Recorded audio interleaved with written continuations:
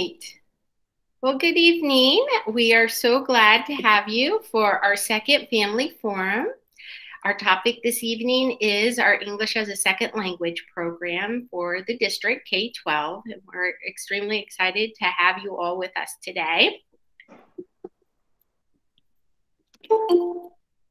We're going to go ahead. Oh, I see a few more people coming, so I'm going to admit them.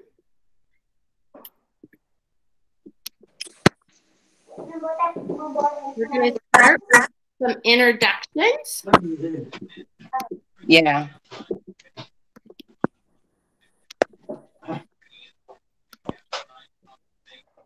I'm going to go ahead and mute people as they come in, just so that we can all hear everyone. Hi, Benna. It's nice to have you. My name is Jana Allig, and I'm the Director of Teaching and Learning. I work with Ms. Sue Martin, who oversees our federal programs. I'm going to let her introduce herself. My name's Susan Martin. I work with Dr. Allig and our ESL teaching team. And welcome. We're so glad you're here. Thank you.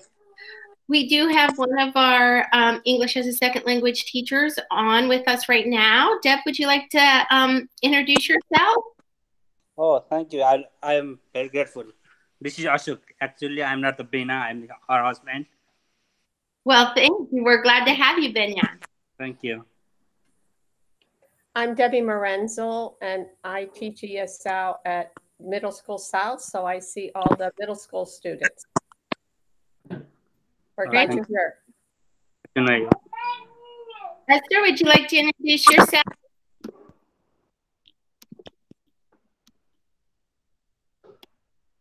That's okay if you don't want to. You certainly don't have to. I am going to go ahead and mute all of our participants at this point, and then we will have you unmute if you have questions. You may also use the chat, and we will get to your questions as well. Dr. Allig, Mrs. Richardson is with us now. She may want to introduce herself as well. Thank you very much. Mrs. Richardson, would you like to introduce yourself? Hi, I apologize for being late. We have parent-teacher conferences tonight, but I'm Mrs. Richardson. I'm the ESL teacher at Sedalia Elementary, and I've been here for, I don't know, 15 or 16 years, I think. Excellent. Thank you. And Kim is, Miss Richardson is also helping us present this evening, so we're excited to have her. Would anyone else like to introduce themselves? I saw a few people come in. Okay, that's absolutely fine. Please feel free. This is a very informal presentation. So if you have any questions, please feel free to stop us or put a question in the chat, and we'll be glad to answer it. So the purpose of our program this evening is to provide information about our English as a Second Language program, the services that we provide, ways that we try to engage all of our families, and really an overview of our Title III funds that we get from the federal government that supports our English as a Second Language program. We also want this to be a very lively conversation, and so we wanted to serve as an engagement opportunity where we can get to know you and you can get to know us a little bit, and we can gain insight into how everyone's feeling or different opinions and different ideas that we might have. Let's just get started with a brief overview of what is our ESL programming. Mrs. Martin, would you like to do this? Sure, I'd be glad to. ESL programming, English as a Second Language program, it's designed to improve the education of our English learners. Those are students who English is their second language. And the program is designed to help them learn English language and meet the challenging state standards that the Ohio Department of from the Ohio Department of Education, and also to be successful on the achievement test that the Ohio Department of Education requires. Focuses of the program include the following areas: listening, reading, speaking, and writing. And we have a staff of 6 ESL teachers in our district, and they're a cohesive, collaborative, wonderful team. And they provide the services for our students. One important thing to note, or interesting thing I think, is that the EL population in Ohio has doubled in the last 10 years in our school systems, and we currently have approximately 60,000 EL English learning students. The primary language in Ohio, by 40% of those families speak Spanish, with 90 other languages spoken across the state. In Groveport, we have over 300 English learners, and Spanish is also the primary language of our students as well. Thank you. Thank you, Susan. I just saw that we have another participant. So before we get into how we identify our students, Mr. Pease, would you like to introduce yourself? Yeah, thank you. Sorry, I was running a couple minutes late, but my name is Ken Pease. I am an elementary principal. I work at Sedalia Elementary School. This is my 3rd year as principal here, my 15th year serving in that capacity. I was an elementary teacher before that. And I think in all 25 years of my education, I have worked with English language learning students in my room and in my buildings. And as a matter of fact, my first 3 years, I was taught in Houston, Texas, and I got the job, and they said well, I didn't know this, but then the first day of work, I realized every student spoke Spanish and only half of them spoke Spanish and English. And so it was an awesome experience to be completely immersed, and just fell in love with English language learners from then. And I've had the opportunity to work since then with all those kiddos. So thank you for having me. And that's my story. Thank you, Mr. Pease. And Mr. Pease will also be sharing a little bit more further along in the presentation. Let me admit one more of our participants. Hello, welcome. We're glad to have you. We're just getting started. We've just done a brief overview of what is English as a Second Language program. And I'm just going to go into just a very brief overview of how we screen all of our new enrollment students and our students for English language services. So the very first thing that we do is, during the enrollment process, we ask our families to fill out this language usage survey. I have it up on the screen for you. It's just a snapshot of it, but we want to know more about our students and what languages they speak at home, what languages might be spoken by their families, if our students are bilingual, and so forth. This gives us that very first measure to say, do we need to look further to see if we need to support students as an English learner? So after we give the language usage survey, if it comes up that students are speaking a different language in their home, or English is not their predominant language, we do then go towards a screener, which is called, let me see if I can get the screen to go, which is called the Ohio English Language Proficiency Screener, or you might also hear the acronym OOUT. And it is a state-provided standard tool that we use with our students. We screen our students in speaking, listening, reading, and writing. And by law, we should screen our students within 30 days of their enrollment. Once our students are screened, if they show signs that they do need some additional support in learning the English language in speaking, listening, reading, or writing, then our fabulous team of like Deb and Kim jump in, and they start serving our students to provide those services.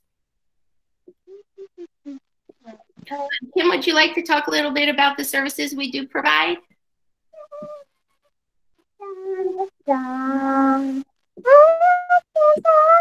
Yeah. So we really have two ways that we work with students. And in some cases, we pull out small groups of students and work with them on speaking, conversation, through games, through just conversation with each other or with us, talking about different topics. Also, we work on reading and writing and some of the skills that they just need to learn for their regular classes. And then in other cases, we will do inclusion ESL, which means that we go to students' classes, usually their reading class, their language arts class, and help them within their class with their classwork, and just have the ability to let them stay in their class with their English speaking peers. So a lot of kids have both of those, just depending on the levels that they're at. Kim, and in most cases, this is done also through a lot of like discussions with the students. It's not just like a paper to pencil thing all the time, is it? No, not at all. It's a lot of it is, especially for newer students who are newer to the country or just newer to learning English. A lot of it is conversation, and it'll be a long time before we even really focus on writing, just because we feel that we need to help them be able to communicate before they can master the other skills. What are some of those like if students are learning English for the very first time, what are some of those vocabulary like genres that you work on? Do you mostly work on nouns or verbs, or what do you work on? I would say that generally we would start with nouns, just everyday basic vocabulary to help them just kind of succeed, you know, food, clothes, like this is book, door. Yeah. So that they can, you know, are able to get their point across with things that they need. And then, you know, that carries over into basic sentences that help them, you know, speaking about things they can do or things that they like, things that they have, just to get the verbs in there. So it's kind of a linear process. Mm-hmm. Yeah. Deb, I know, I don't want to put you on the spot, Deb, but if there's anything you ever like to share, please jump right in. I do basically the same thing with newcomers. I have a beginner group for the any of the students that qualify with the screener or with their ALPA scores. And then with the 6th, 7th, and 8th grade, I do inclusion with their ELA teacher. And I usually work with nouns and verbs. And then also I work with a lot of the academic words that, especially those that they're going to encounter in some of their other classes. Yeah, that's great. Some of the other things that I know that we do we work with the kids also on how do you translate, like there's like accessibility features on their computers and so forth, and we teach them how to go and use Google Translate, for instance. Is that correct? Yeah, I thought so. So we also try to provide them some additional support. So just not when you're there, they have some other strategies that they can go to. So that's wonderful. Thank you. So once our students have had some services, every year we are required to provide the Ohio English Language Proficiency Assessment, or the OALPA. This is usually done in February. And we provide this assessment, and it's usually given one-on-one for the most part. Isn't that correct, ladies? That's what I thought, especially at the younger grades. And we really are, again, they do the exact same thing. They assess the students in reading and listening and writing and speaking. And students then are given scores that would show if they have a proficient understanding of the English language in those categories. Once a student is able to get level 4 and 5 in all categories, then they are exited out of services. And that usually takes, I think we figured it out, I think it usually takes about 3 to 4 years for a student, if they're coming to us at a very basic level of English language, understanding and being able to listen and speak and read and write in the English language, to really become more proficient to exit out of services. I will tell you, you will get, as a family member of the family does get an OALPA score report, and it will show if the student is in the overall of that emerging, progressing, or proficient stage. There is also on this website right here, and we will also post it on our Go Cruiser website, but you can take practice tests with your child if you'd like. You'll see right here it says view the practice test, and you can go in, and students can take the practice test so they don't feel nervous, or if you just want to know exactly what it looks like, feel free to go ahead and take it. You don't have to have a special code or anything like that. Communication. Sue, would you like to speak a little bit about communication? Sure. Communication is a two-way. We want to make sure that we communicate to families all the information, everything that's going on in our building, how the students doing academically, anything a parent would want to know, or anything that's going on in our building. We certainly want to keep them informed. Opportunities to be involved. At the same time, we want to hear from parents and families as well. And so we want you to reach out to us and tell us how you would like to become involved when you have questions or concerns about your child's education. There are a lot of ways to do that. Our district website is loaded with information. There's a calendar there with district events and school events. There's also school events listed when you check your school web page out. We have district newsletters. We send out emails and text messages. We're on social media, and you can find those links on the web page as well. We're on Facebook and Twitter. Mrs. Richardson just mentioned parent-teacher conferences, and they're going on this week and next week in the buildings next few weeks. So it's a great opportunity to talk directly with your teachers about how your child's doing in school. Call or email your building principal or teacher at any time. They will get back to you at their earliest convenience as soon as they can, but they do want to hear from you, and they do want to share with you. So I know we send out, some teachers send out weekly newsletters. And you can also have information, if you need information translated or you would like an interpreter at a meeting, we'd be glad to provide that for any families too. So if you let your principal or teacher know that you need something translated or you'd like an interpreter at an event or a meeting, we will arrange that for you. So let your teacher and principal know. If I've missed a way, Mr. Pease, that you all communicate that I didn't say, chime in there. Mr. Pease, I actually think this is a picture from your multicultural event that you had, not last year, but the year before.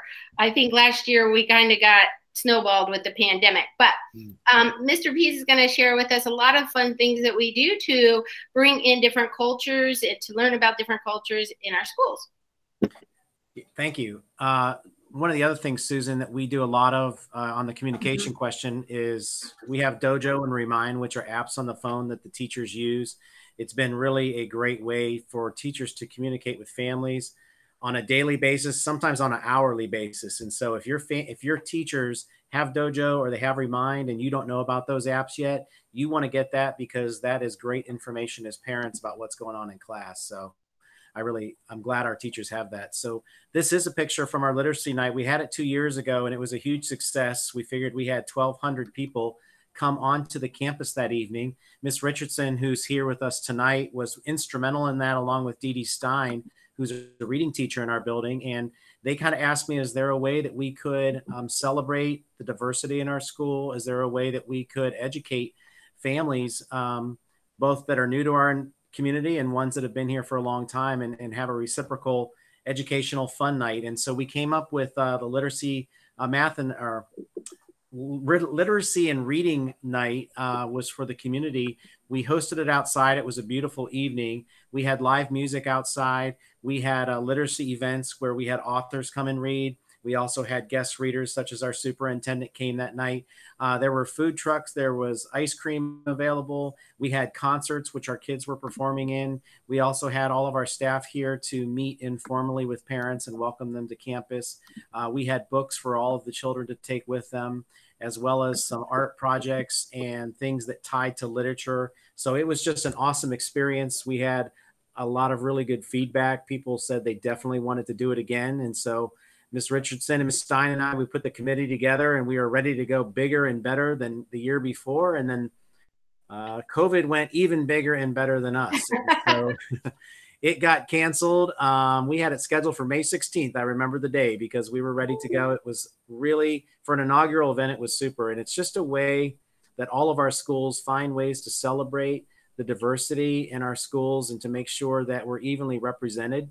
across our community. And so we are going to do it again once things resume to some normal activities. It's definitely an event that we're going to do at Sedalia because it highlights our children and it highlights all the great things about Sedalia and about Groveport Madison schools. And I'm looking forward to doing it, not only because it'll be normal, but because it was just a terrific event and one that I'm really glad we put together. That's great. And what are some ways that you would like how do you garner like parent and family feedback at your school? Well, I think it starts on our end in the fact that we have to be really good communicators. We do have to send out those newsletters. We do have to send them out in different languages. We do have to open up opportunities so our families know. And for example, we use a lot of translation services. And so if you want to have a parent-teacher conference and language is a barrier to setting up that conference or to actually having that conference, we have personnel that can help us translate any kind of languages that we come across. We also translate a lot of our correspondence going home through print. And we open up those doors at before school started, we had open house, but we specifically had some time for our English learning families to come in and get some additional time with our staff to know exactly what they needed to do to plug into the school. And so we did those opportunities. The other thing, and Ms. Richardson's done a good job of this, is she has sought out volunteers throughout the community. So whether they're faith-based organizations or we had a dental program that supported the neighborhood come in and educate the kids. We've had all kinds of programs like that. And so we have to be mindful that if people aren't coming to our building, it's not because they don't want to come. It's not because they can't come. It's sometimes they just don't understand what we're offering. And so we've really made an effort on our end to make sure that our families in our community know that this is a place to come. This is a place that's welcome and opening. And we want you to participate. Parent-teacher conferences, we want you to come and join the PTO. We want you to volunteer at our events like Picture Day and book fairs and Field Day and things like that. And we want you to be on our leadership teams, our PBIS teams. We want you to be on our principal councils. I know there's a couple principals that have pizza with the principal, and those are events when parents can come, sit with us, contribute, and also listen and ask questions. And so I think I don't think I ever got invited to pizza with a principal. You know who did it? I think it was Mr. Jones used to do it next door at Middle School North. And I always was a little envious. I'm like, I think that's something we need to do. Because I do too. That sounds lovely. Who doesn't want pizza? So I love it. Yep. It's about getting plugged in and feeling welcome enough to do that. Great.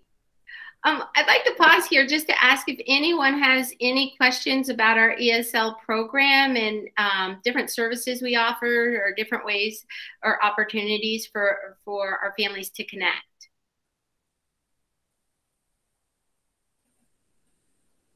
Okay.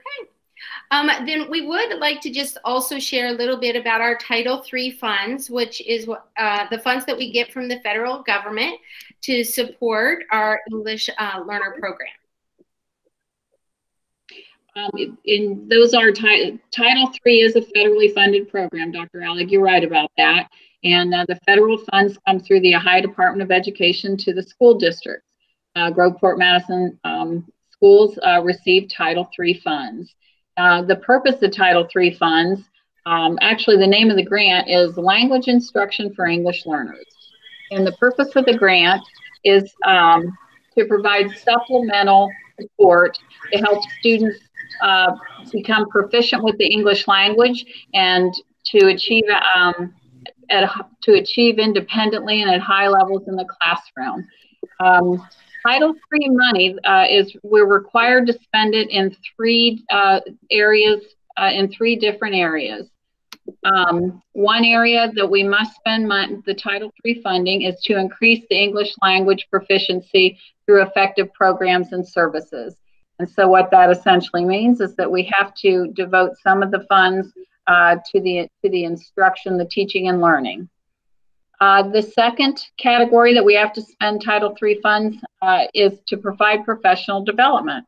Professional development is training for our staff to best support our English learners. It's our ESL teachers, it's our general education teachers, our administrators, anyone who would work with our ESL students. We want to provide professional development so we can give them the support they need. And the third category where we are required to spend our title funds are to promote family and community engagement. And so when we have the literacy nights that the international nights that Mr. Pease talked about, some of the funding goes to help support those activities. Anything to outreach to the community is where we want to spend those funds. Sometimes we might translate documents that we typically wouldn't, just in case someone really needs that information. Again, it's supplemental. It's not what we would do generally, but it's in addition to what we would typically do, is where we spend these dollars. And we're always open to suggestions. So if you and some of your neighbors have ways that you could be spending our money in a different way, or that would be a better outreach to our families, we're definitely open to hearing that. Mm-hmm. Which leads me to the next slide, which is we would really like your feedback, and we would really like to thank you for coming today. In the chat, I have put a link to a survey that we would like for you to take. It takes about 3 or 4 minutes for you to complete. And we'd really like to know what you're thinking and get some of your ideas down. So if you wouldn't mind just taking a few minutes and clicking on that link and filling out that survey, we would greatly appreciate it. We would also like to just take a few moments to answer any questions anyone has, or if you would like to start a dialogue about anything that has to do with our English Second Language program, we would like to talk about that also. Or if we've forgotten anything. Anyone?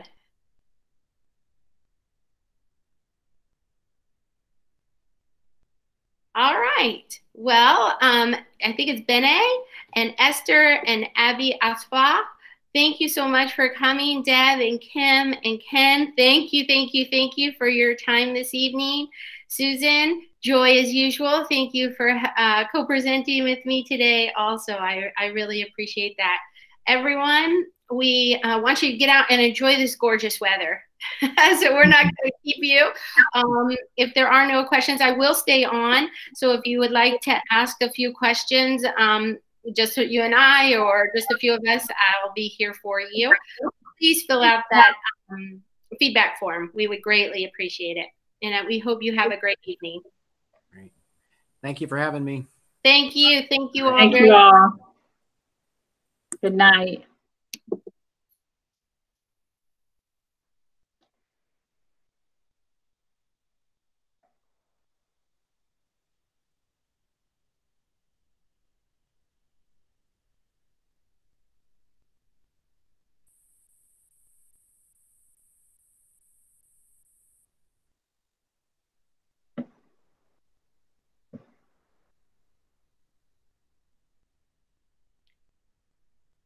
This is it Cece?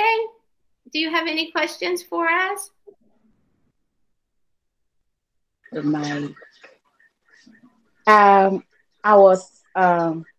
think I had you say there's an app for English learner, or somewhere you can take a test.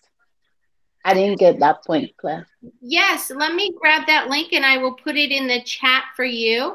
It's where they take the practice test of the Ohio English Language Proficiency test. Let me get that for you right now.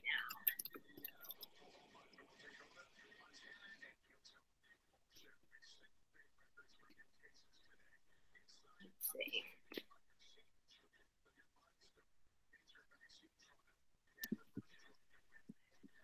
Sure I got that right. Yep, here it is.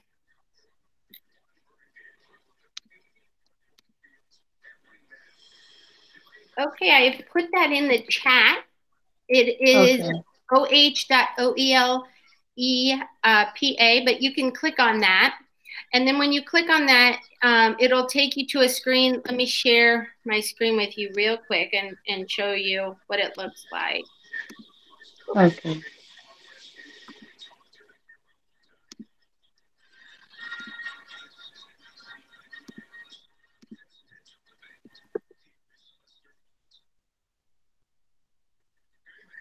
Susan, can you give me a thumbs up when you see it okay? All right.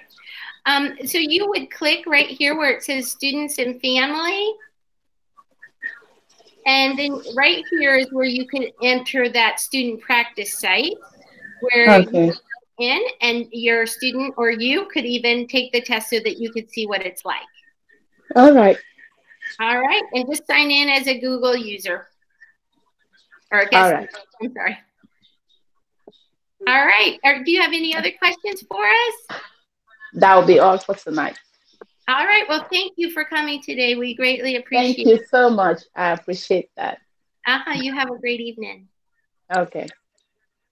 Good night. Good night. Good night.